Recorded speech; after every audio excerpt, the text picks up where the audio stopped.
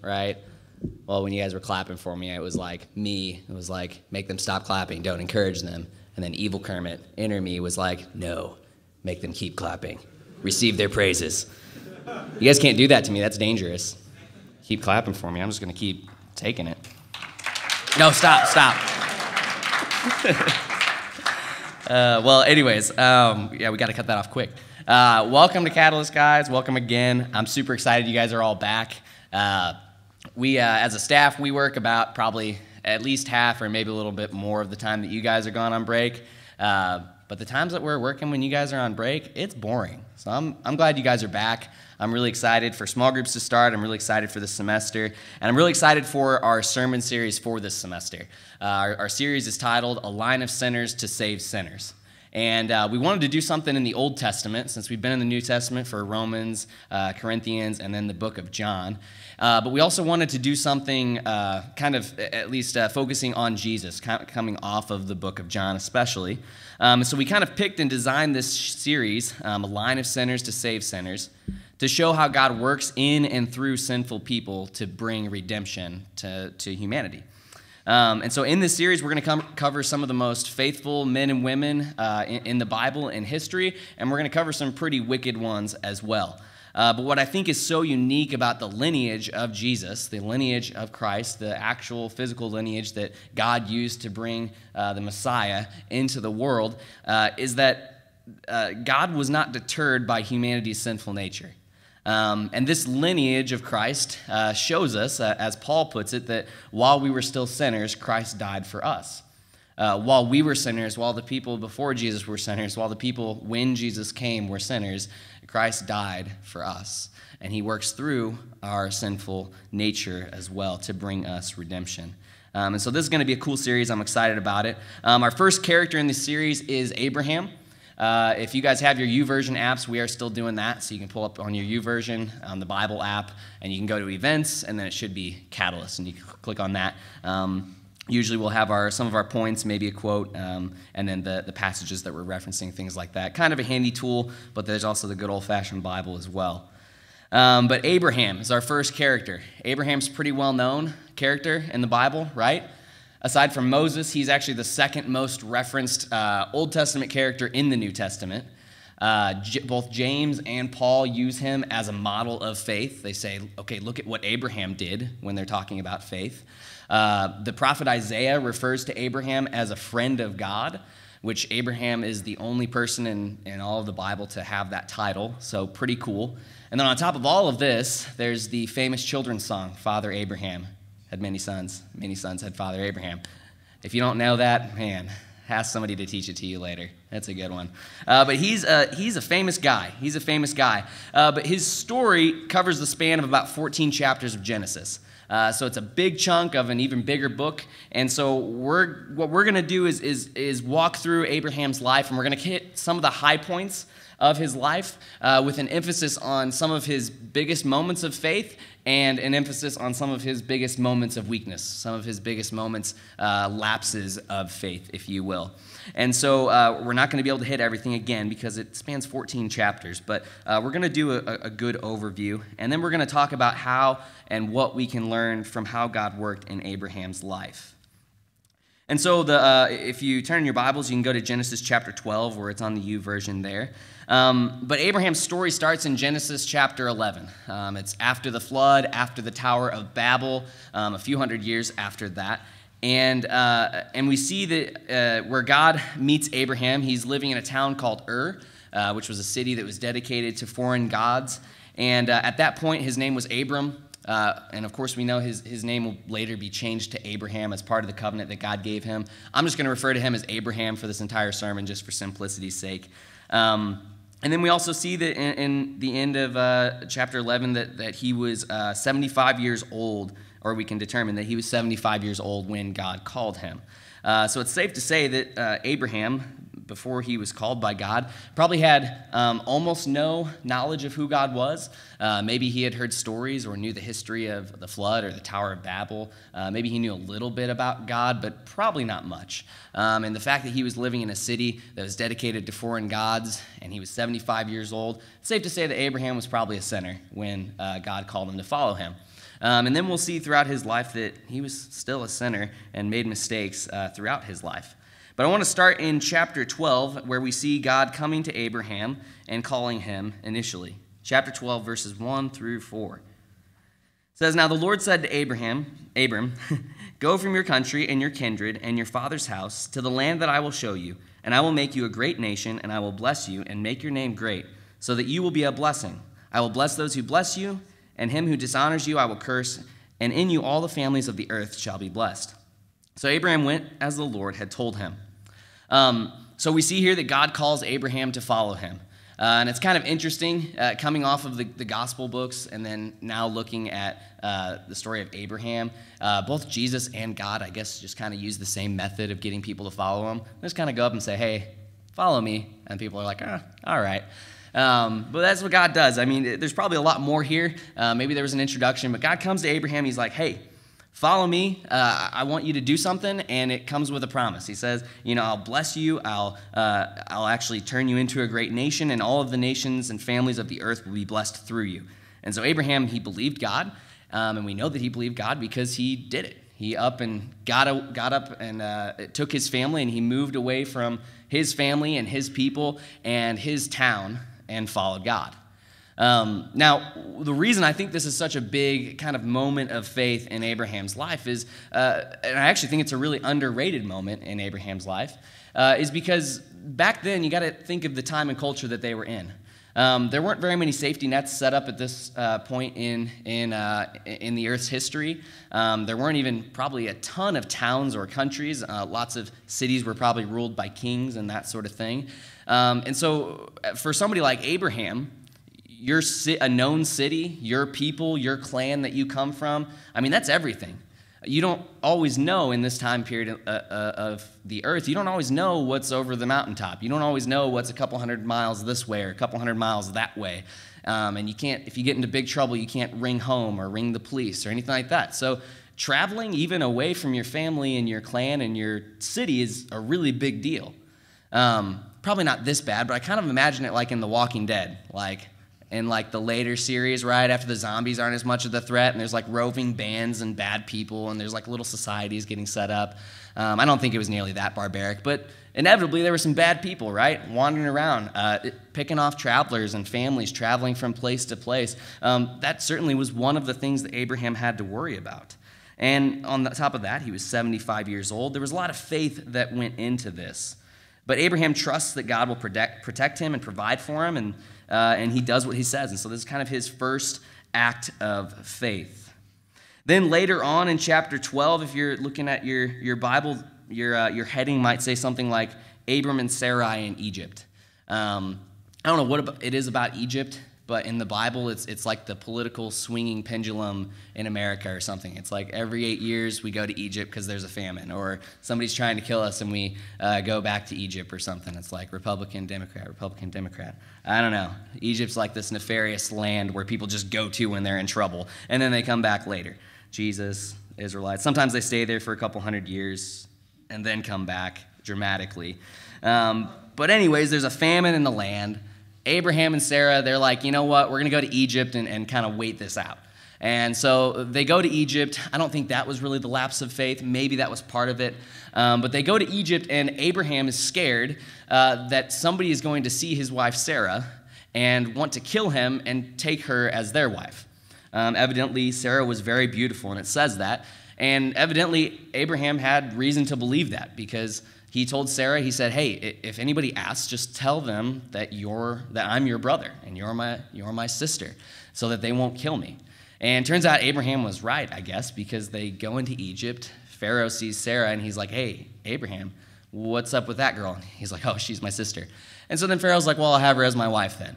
And so, I mean, he wasn't wrong in being scared, but he should have trusted in God a little bit more. So then she goes off to Pharaoh's house, and there's this big whole mess and everything. And then Pharaoh finds out, and he's like, "Are you serious, dude? Why didn't you just tell me? You brought shame on my house." And he's like, "Take her back and take these gifts and get out of my land."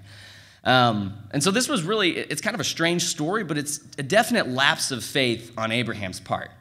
Because if you remember back at the beginning of 12, God says, "I'll make you into a great nation," right? He says, all of the families of the earth will be blessed through you. And so, yeah, God's talking to Abraham, but if Abraham's going to have a lineage that is blessed after he's gone, then Sarah's clearly a part of this promise, right? And so if Abraham really had faith that God was going to protect him and Sarah, he wouldn't have needed to lie to Pharaoh and conjure up this weird story that really put Sarah in a lot of jeopardy when they went to Egypt.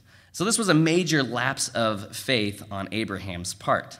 He didn't fully trust that God would protect them. Moving into verses 13 and 14, or chapters 13 and 14, we see the somewhat famous chapter 13 where Abraham and Lot, they're coming back out of Egypt, and God's like, yeah, this is the land that will be yours. And they're farming the land, and there's some strife between Lot's farmers or sheep tenders, whatever you call them. Sounds like a food, like chicken tenders, sheep tenders. I'd eat that. So there's strife between Lot and Abram's people, and Abraham's like, hey, we're from the same family, but let's not quarrel. I'll go one way, you go the other, and you pick, Lot. You want this side of this, mountain range, or you want this side, basically. And so Abraham kind of has some faith in God that God's going to bless him regardless. And so Lot looks, and he kind of takes the more favorable side to raise his cattle on and move his family to. And so they part ways. And then in chapter 14 is kind of, and we won't do this on every chapter. We don't have time, but we're hitting the high points. In chapter 14, there's this kind of crazy story where these kings team up from a different area, and they come to Lot's area and the city that Lot was nearby, and they conquer it, and they take a bunch of people as captives. And Lot and his family get taken away as captives. And so then we see in chapter 14, there's not a ton of detail, but Abraham kind of acts as this like war general, and he's like, nah, Lot's my family, that's my kindred, like, they're not getting taken as captives. So he grabs his fighting men, because apparently if you're Abraham, you have 300 fighting men. He grabs his fighting men, and they pursue these kings. He divides them up, and they conquer these kings who just conquered a city. So, I don't know. There's some pretty crazy stuff going on. And then he gets Lot, and he brings him back. And so this chapter is kind of leading into chapter 15, which I think is really interesting because God comes and he talks to Abraham again in chapter 15, right after this battle and where Abraham went out and he physically fought to bring Lot back. God comes and he talks to Abraham in chapter 15. And so look at what it says in verse 1. After these things, the word of the Lord came to Abram in a vision. Fear not, Abram, I am your shield. Your reward shall be very great. But Abram said, O Lord God, what will you give me? For I continue childless, and the heir of my house is Eliezer of Damascus. So it's kind of funny. Abraham just defeats these kings, right? And then God comes and he says, hey, fear not, Abraham, I'll protect you. Like, I'm your shield. Your reward shall be very great. Fear not, I'll protect you. And Abraham's kind of like, yeah, I got that. Kind of just did this whole battle thing, saw that you protected me, but what about like the son part? What about the making me into a great nation part? Like, God, where does that fit in here? And so he says, the heir of my house is some other guy. It's probably a hired hand who is heavily trusted or something like that. And so then in verse 3 it says, and Abram said, behold, you have given me no offspring, and a member of my household will be my heir. And behold, the word of the Lord came to him. This man shall not be your heir, your very own son shall be your heir. And he brought him outside and said, look toward the heaven and number the stars, if you are able to number them. Then he said to him, so shall your offspring be. And he believed the Lord, and he counted it to him as righteousness. So that's the section that Paul quotes in Romans, where it says that Abraham believed God, and it was credited to him as righteousness. That's the section he quotes in Romans. But it's kind of an interesting section here. God comes, says, hey, I'll protect you. Abraham's like, yeah, but what about the son part? Like, still kind of waiting on that. But I think that this is a big moment of faith for Abraham. And I think that we see this in our lives sometimes too. Maybe we're waiting on God to do something or show us something or speak to us in a specific area of our life, right? And we can believe in God, but still wonder, are you coming through over here, right? Maybe we look around and when we look at our churches and we see God working, we look at our community, we look at our friends, we see God working and moving. We look even maybe at specific areas of our life and we see God moving and working, but then there's just this one thing that we're waiting on. And we're like, God, what about this thing? Like, I'm still waiting on this. Sometimes it can get hard to continue to trust that God has your best will in mind, that God's going to show up in this area, even though he's showing up in all these other places. But it says that Abraham believed God. And I think that's kind of a strong thing to say, because sometimes it can be really easy to believe that God exists, believe that God is working, in general, maybe in the world, believe that God is working in other people's lives, but sometimes it can be hard to believe that God's working in your life, or that God's working in your life specifically, when you haven't seen any kind of progress in that area, right? But Abraham believed God, and it was counted to him as righteousness. So that's another big moment of faith for Abraham. Moving on into chapter 16, we see another lapse of faith for Abraham. Abraham and Sarah, they start to get a little tired of waiting for God to come through. They start to get a little tired of waiting for a child to be given to them, so that their offspring can become a great nation. Ultimately, it's pretty cut and dry. They're waiting for God to give them a kid. It's like Sarah's either pregnant or she's not. They either have a kid or they don't. And they don't. And so they're waiting, and they're like, maybe this is how it's supposed to happen. And so Sarah comes to Abraham, and she's like, hey, Abraham, maybe this is how God wants it to happen. Maybe God wants you to have a son on my behalf with my servant Hagar. And Abraham's like, well, maybe, okay, yeah, all right, let's try it. And so Abraham and Hagar, they get together, and Hagar is with child, and all of a sudden, surprise, surprise, Hagar decides that she doesn't really want to have a kid on Sarah's behalf. And so she's looking at Sarah now with disdain. And then Sarah's mad at Abraham, and she's like, Abraham, this is your fault because, you allowed this to happen or whatever. And now she's looking at me with disdain because she wants it to be her kid and not mine on my behalf. And it's this big old problem. And if you want to see the whole problem, you can just read the whole chapter. And so then Abraham says, hey, he kind of takes a passive step back, and he says, Sarah, this is, she's your servant. You deal with her as you will.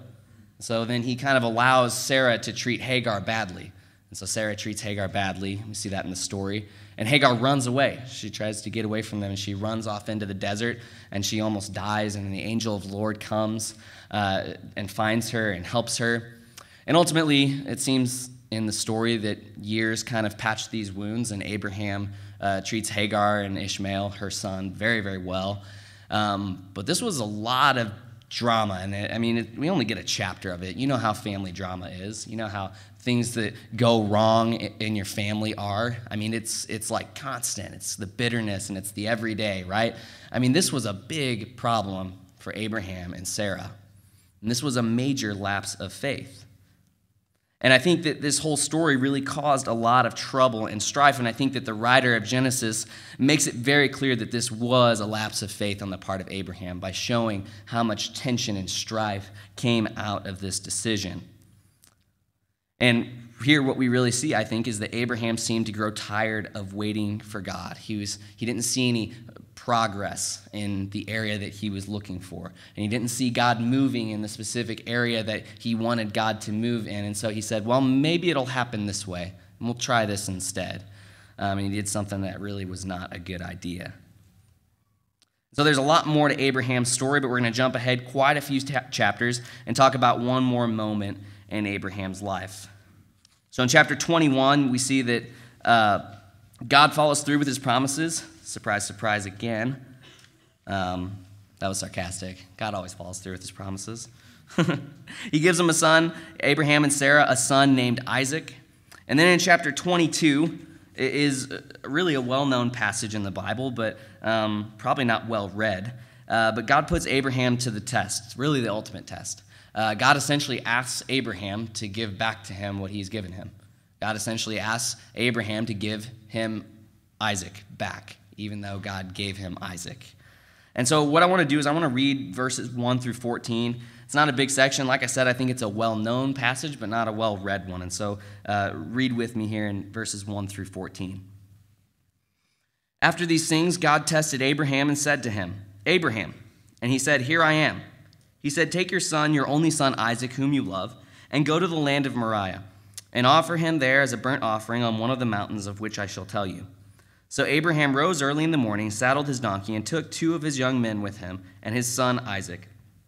And he cut the wood for the burnt offering, and rose and went to the place of which God had told him. On the 3rd day, Abraham lifted up his eyes and saw the place from afar. Then Abraham said to his young men, "Stay here with the donkey. I and the boy will go over there and worship and come again to you." And Abraham took the wood of the burnt offering and laid it on Isaac his son. And he took in his hand the fire and the knife, so they both of them went together. And Isaac said to his father Abraham, "My father." And he said, "Here I am, my son." He said, "Behold the fire and the wood, but where is the lamb for the burnt offering?"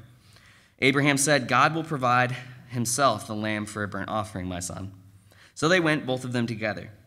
When they came to the place of which God had told them, Abraham built the altar there and laid the wood in order and bound Isaac his son and laid him on the altar on top of the wood.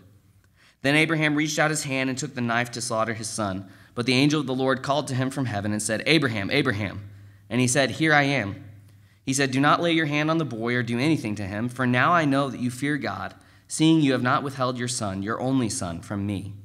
And Abraham lifted up his eyes and looked, and behold, behind him was a ram caught in a thicket by his horns. And Abraham went and took the ram and offered it up as a burnt offering instead of his son. So Abraham called the name of that place, "The Lord will provide." As it is said to this day, "On the mount of the Lord it shall be provided." So this is a pretty crazy story, if you think about it, right? This was obviously Abraham's biggest test of faith, and it says in Scripture that God wanted to test Abraham. He wanted to see, how faithful are you? How committed are you to me? And of course, this story is also a picture of what God did for us when he, in fact, didn't spare his own son and instead killed his son Jesus on the cross for our sins so that we could be forgiven. But this is also a real story that happened to real people a few thousand years ago. And so I want us to notice one thing about Abraham's faith here. I want to notice his unwavering faith in this moment. And I think it'll kind of shed a little bit more light on kind of a disturbing passage. But in verse 5, I think in the U version it's highlighted or in bold or something like that.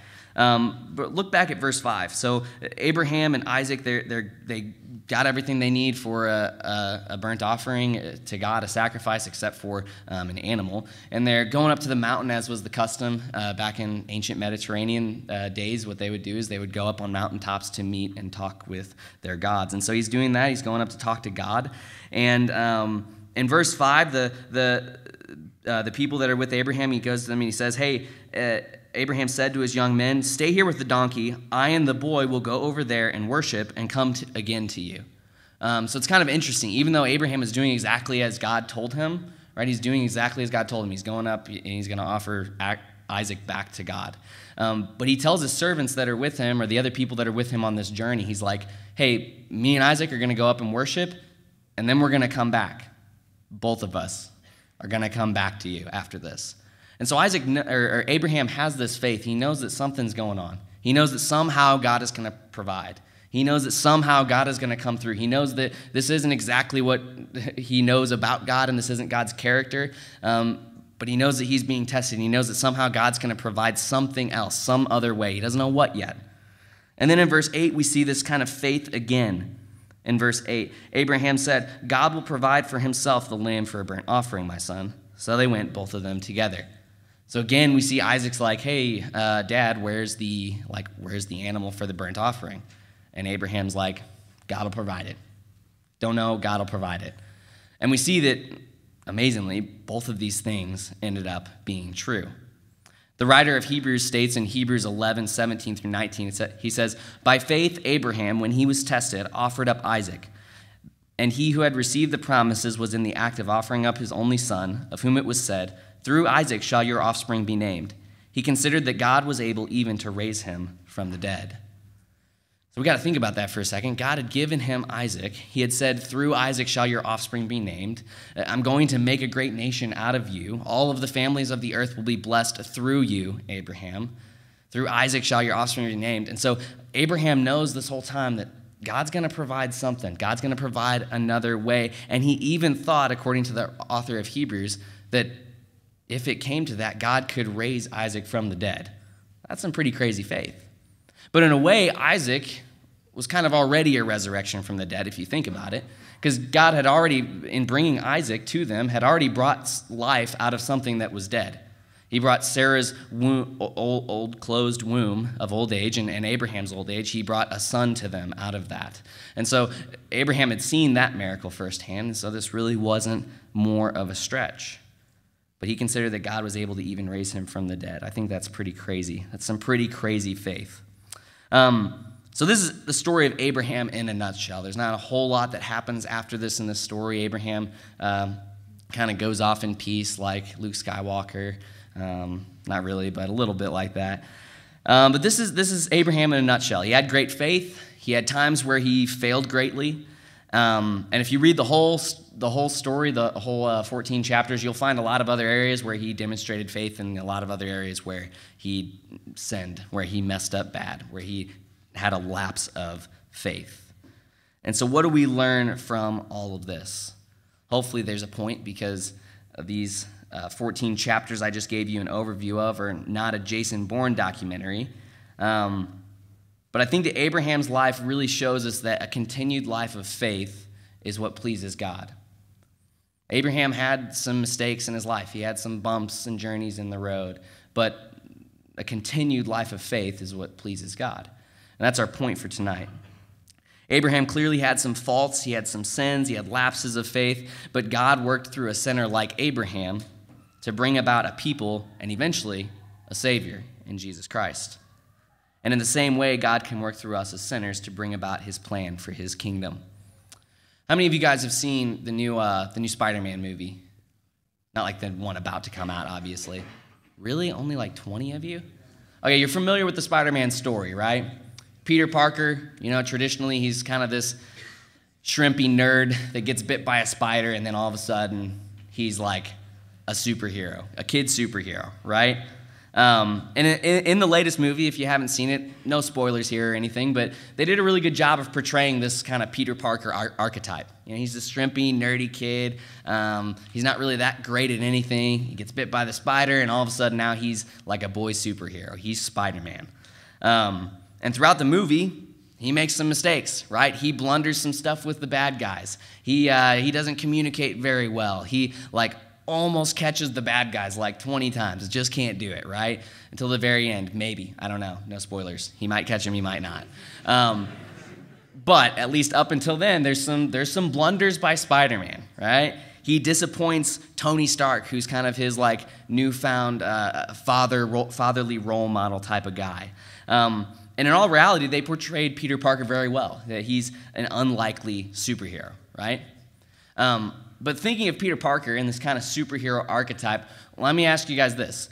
Why is it never the good-looking, cocky jock who's got it all together and the prettiest girlfriend who gets bit by the spider?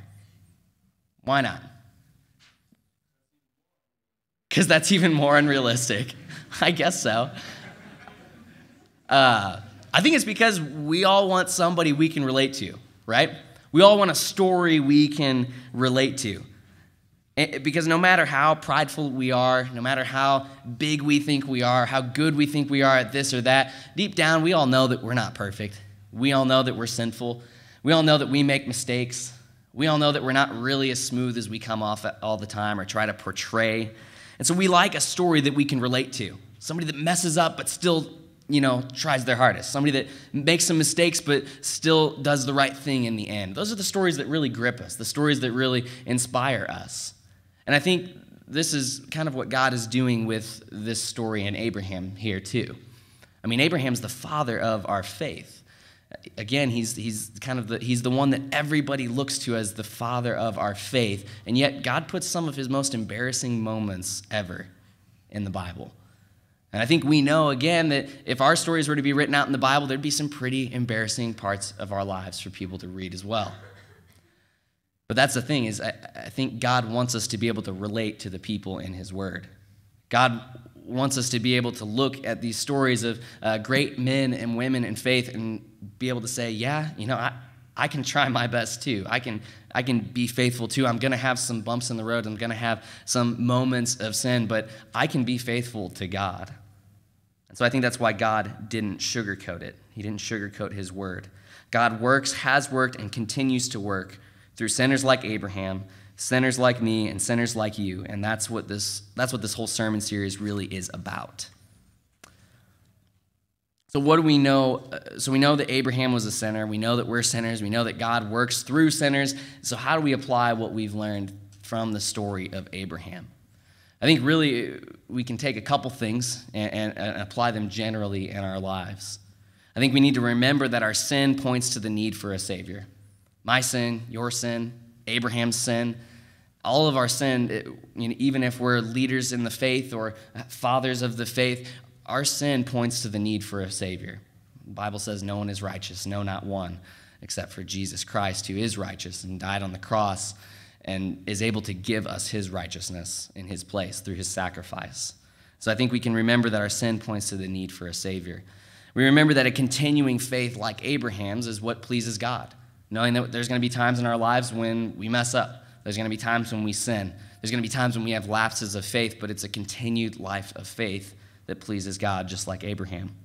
And I don't say this that we might find comfort in our sin, but instead to find comfort in the powerful God that loves us and works in us despite our shortcomings. So if there's one overarching thing that we learned from Abraham, it's that we should live lives of continued faithfulness and trust that God is powerful enough to work in us despite our failures. Let's pray. Dear Heavenly Father, we come to you now and we thank you for your word. We thank you for all of the things that you have given us to learn about you and to learn about your people. God, we thank you for bringing about your son Jesus through pretty ordinary people like us that we can relate to. Thank you for making even the hallmarks of our faith, the greatest men and women of faith, pretty relatable ultimately. And God, I thank you for not expecting perfection, but expecting faithfulness from us, because that's something that we can do. And we thank you for your son, Jesus Christ, and his sacrifice on the cross. And we pray these things in Jesus' name. Amen.